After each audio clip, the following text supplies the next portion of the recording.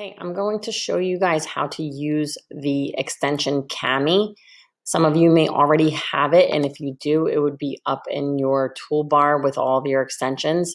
If not, you're going to need to go to the Chrome Web Store and search for Kami. Click on the Kami extension. And then instead of saying remove from Kami, because I already have it, you would have add to Chrome, and then you would install the extension. Once you install it, it's going to pop up here in your toolbar. It may disappear. If that's the case, you're going to click on the puzzle piece to manage your extensions and just make sure that it is pinned. So right now I unpinned it. I pinned it again. When you pin it, it is saved in your toolbar. You're not necessarily going to need it from here. What I'm recommending is that you're going to use it from your Google Classroom. So I'm going to open up my Google Classroom, and I'm going to use a test class that I've created. And I'm going to start by going to Classwork. In Classwork, I have the option to create. I'm going to create a Kami assignment. Now we have the option for a Kami assignment. Click on Kami assignment. And what's going to happen is a window is going to pop up, just kind of very similar to when you're creating a regular Google Classroom assignment. So you have all of the same types of options you would when you're creating an assignment in Google Classroom. So I'm going to create a title. You do not need to have instructions. These are optional. I'm just going to do complete Fix-It worksheet. And then you have the option to grade it, to have a due date, to schedule the time, and if you want to have it under a topic that you've already created. Now, you have the option to send the instructions to the students. At this point, all the students should have Kami. If they do not, you can help them get the extension as well on their Chromebooks. This will be added to your assignment with instructions just so that they have them. So that is an option that you can add. Now, you are going to pull your PDF from either your computer or your Google Drive. I have mine on my desktop right now, so I'm going to pull it from my computer, which is the paper clip. And you'll see that I have a Fix-It PDF document. I'm going to open that document, and it's going to create a copy for each student. Okay, you do have the option to share one copy or to just share it and they are not able to edit it. But this is for editing purposes. So you just want to make sure that you make a copy for each student. I could have also used my Google Drive.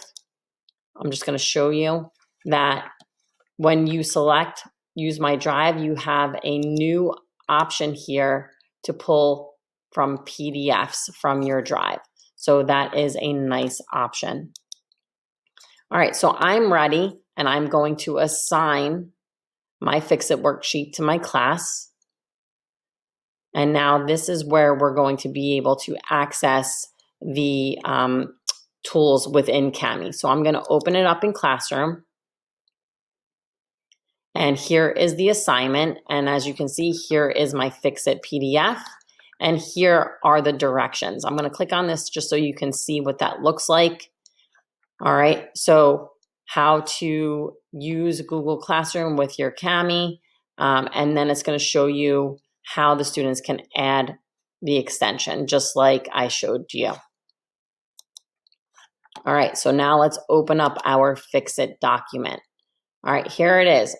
Unfortunately, you can't do anything here. What you need to do is you're going to go to Open with Kami. All right, and now this might pop up. It's not necessarily going to pop up all the time, but you would like to run OCR just so that you can get the benefits of everything that Kami has. if it asks you that. All right, so it's kind of just making sure that it's formatted correctly so that we can do all of the things that we need to do. All right, on the side here, this is our toolbar that we're going to use to edit. So the main thing that you're going to want to use is the text box option. So as a student, I need to click on the text box option. I can change the size of the font here if I want. I can also change the color. I can customize the color if I need to as well.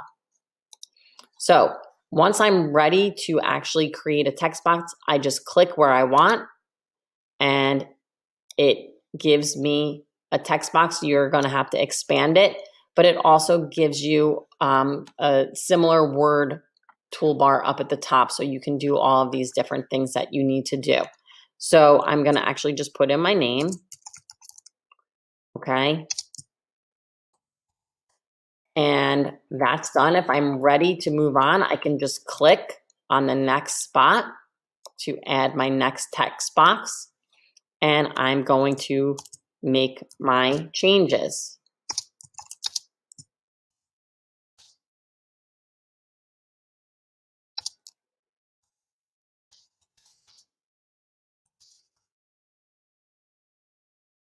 Making sure that I put in all my, make all my corrections. Now, I'm going to make this a little bit bigger. So I'm going to go up here and just make sure that it is a little bit larger. Now, one of the other tools that's really great is that we have our drawing tool.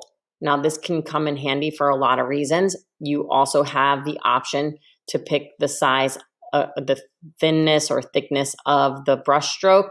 You also have the transparency option, and then you have other color options. Now, I know that this would be come in handy if you wanted students to underline, evidence in a text or, underline subject or verb or, nouns, things like that. So I'm just going to select the pink. And then let's say you wanted me to underline the mistakes here as a student. So I'm going to underline that these are not capitalized. And then I'm going to put a period there. Okay, so you have the option of using a drawing tool. All right, the drawing tool, you can also circle mistakes. So if you want them to circle the mistake, all right, that their capitalization is incorrect and that there's no punctuation. The other tool is the markup tool, which you have the option to use a highlighter. Okay, if you want students to go back in and highlight important things within a text. So maybe you want them to make sure that they begin each sentence with a capital letter and that they use punctuation. Okay, so as you highlight, as you drag your mouse across, it highlights for you. All right, you also have these other options. You can underline, strike through, or box highlight. So here's the box highlight. So if I was to do this, I would drag over and highlight. If you don't want to do that, you have the undo option at the top. Okay, so those three I think are the most important ones for now. You also have the eraser. If you want to erase some of the things that you've done, if you go to all annotations, you can go back and just hover over your mistakes that you've made and just make sure that when you're done, you go back to another tool. You also have the option to add photos, videos, as a student, as a teacher. These are all things that you can do as well. Another cool feature that is in here is the option for text to speech for students that may need that. If I highlight, they are going to the farm. It will read it for the students. They are very excited.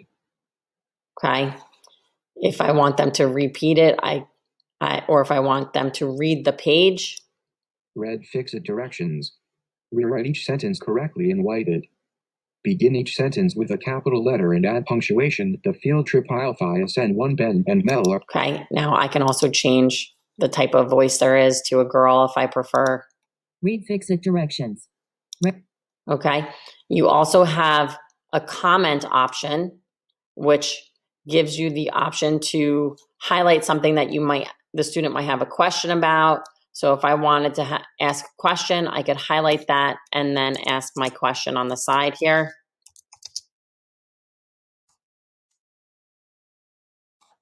I could also do a voice comment, and it would pop up here. It's going to start recording. It's asking me to allow my microphone. I have a question about number 3. I have a question about number 3. And as a teacher, you can respond to that comment. Okay, you also have the option to use dictionary. The dictionary, if you need to, if you're not sure of a word, you can highlight the word, and the dictionary allows you to get the actual definition of the word. Okay, and down here, like if I wanted to, I could go back to my drawing tool. I could check mark that I used all my capital letters. I could make it a little bit thicker just so I could see it a little better. I used spaces. I used punctuation. Okay, now I'm done.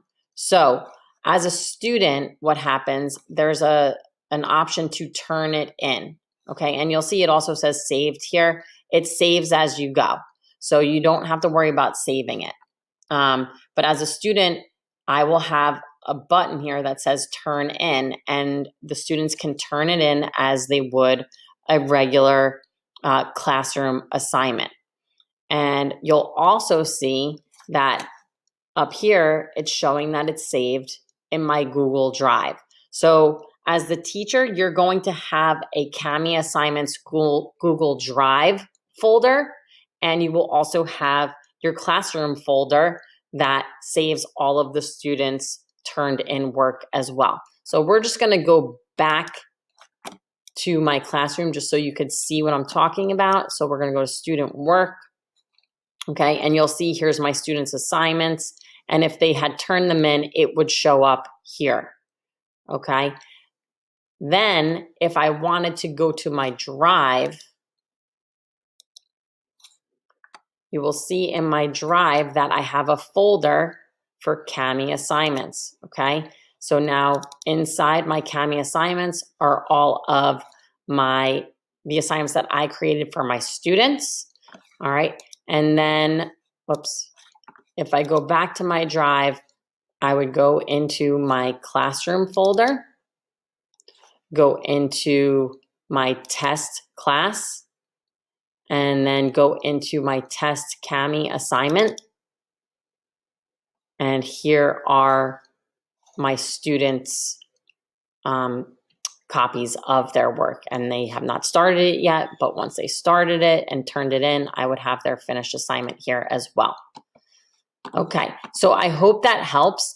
The other thing that you can do is you can start by going straight to Kami up in your extension, and you can open from your drive, you can open from your computer, or you could create your classroom assignment right from there instead of going to Google Classroom. It's the same process. I hope this helps, and I hope you find this very helpful when teaching remotely or even in your classrooms. Please reach out if you have any questions.